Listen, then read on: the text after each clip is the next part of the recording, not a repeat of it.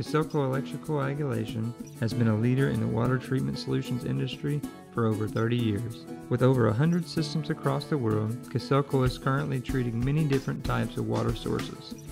KASELCO systems are designed with the end user in mind. Easy to operate touchscreen controls and power cabinets start the treatment process.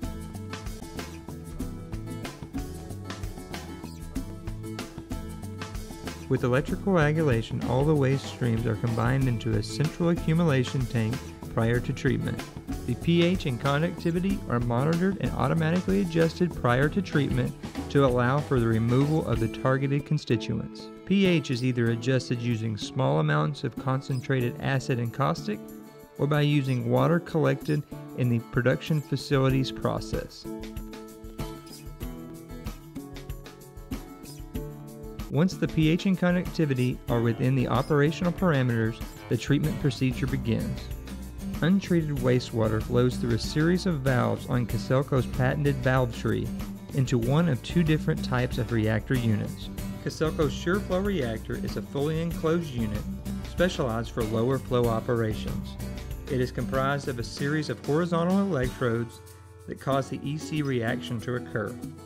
KASELCO has many configurations of the Sur-flo reactor to allow for varying wastewater sources as well as a variety of conductivity. Here we will take a sample from the valve tree of the untreated water, as well as the treated water from the reactor.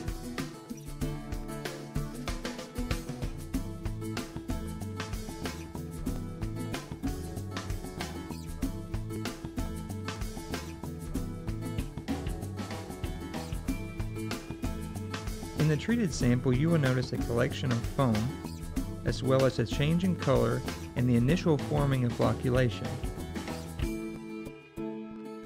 From the reactor, treated waters flow into the defoaming vessel.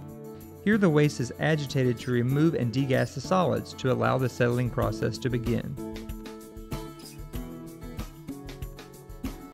As you can see from the sample, a thick flock is formed as the constituents begin to be removed from the water. From the defoaming vessel, the water flows into the flocculation vessel. Here in the flocculation vessel, the flock is agitated until it becomes thick and begins to fall to the bottom. In some situations where the initial flock caused by electrocoagulation is very fine, polymer or coagulant may be added to aid in the settling process. Flock in this tank is mixed until it is heavy enough to settle in the lower levels and move to the clarifier. The heavy flock flows into the beginning of the clarifier and begins to settle.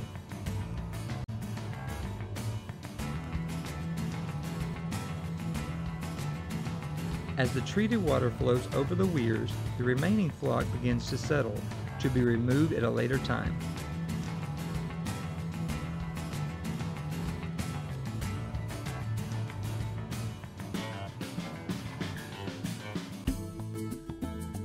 Periodically, a sludge pump will pull the settled flock from the bottom of the clarifier and store it into a cone-bottom tank to allow for further settling. Once the sludge tank becomes full, the sludge is dewatered through a filtration device. In most cases, like this one, it is a plate and frame filter press. Solids formed by the electrocoagulation process in most cases are chemically inert and will pass most T-clip leachate tests. As you can see in this example, electrocoagulation has cleaned this wastewater to discharge requirements.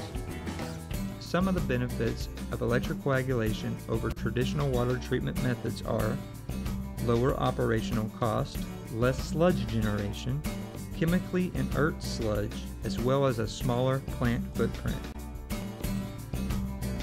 For more information about how electrocoagulation could be used in your water treatment process, contact KASELCO today at 361-594-3407 or at kaselco.com.